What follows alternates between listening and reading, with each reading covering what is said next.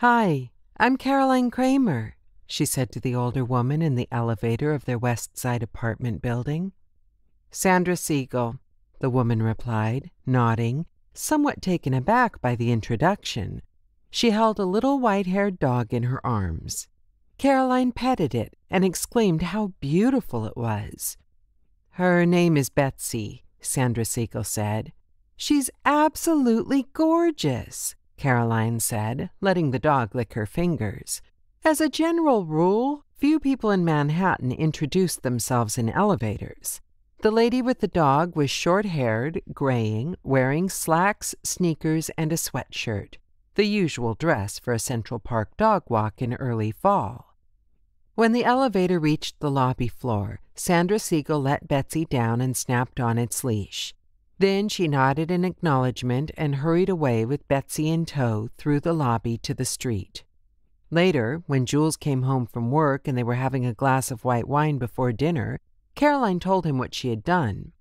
"Brave girl," Jules snickered, helping himself to a handful of nuts and washing it down with a deep sip of the wine. "I felt good about it," Caroline said. "I think it's awful that people don't communicate in New York apartments. Our elevator bank is a good place to display neighborliness. We lived too much in isolation in these apartment buildings in New York. After all, we do live under one roof." "I suppose you're right," Jules acknowledged. He was a dyed-in-the-wool New Yorker, having been brought up in Brooklyn, migrating to Manhattan in the early 90s.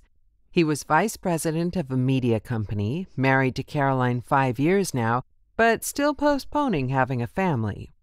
Caroline was from Hempstead, Long Island, a freelance copywriter who worked at home. They had bought the one-bedroom co-op on the 15th floor of a 20-floor pre-war building. "Why not, Jules?" she said, as if convincing herself. "I go up and down the same elevator bank and often meet the same people. It doesn't hurt to be friendly, which is different than becoming fast friends. Why shouldn't we at the very least introduce ourselves?" And she had a cute little pooch with her. "And you fussed over her dog?"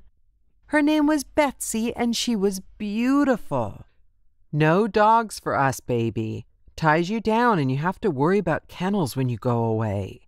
"I'm not tempted, but it was a cute dog, and the lady was very proud of her." "Cheers," he said, lifting his glass. "May she and her canine have nothing but happiness." They clicked glasses and drank.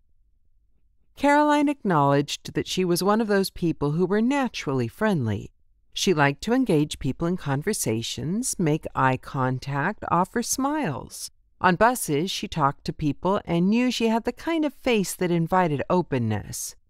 She had the look of a compassionate person, and with her open, white-teethed smile, round, cherubic, naturally rouged cheeks, and large blue eyes, she made others feel comfortable. "You're you," he said, reaching for her hand, caressing it and bringing it up to his lips. "I adore you." "I know it's the right thing to do, to break this pattern of isolation. It startles people. They're not used to it." "That's for sure," he said, agreeing. "I guess we New Yorkers are wary of intimacy in our apartment culture." "I'm not talking about intimacy, just common friendliness."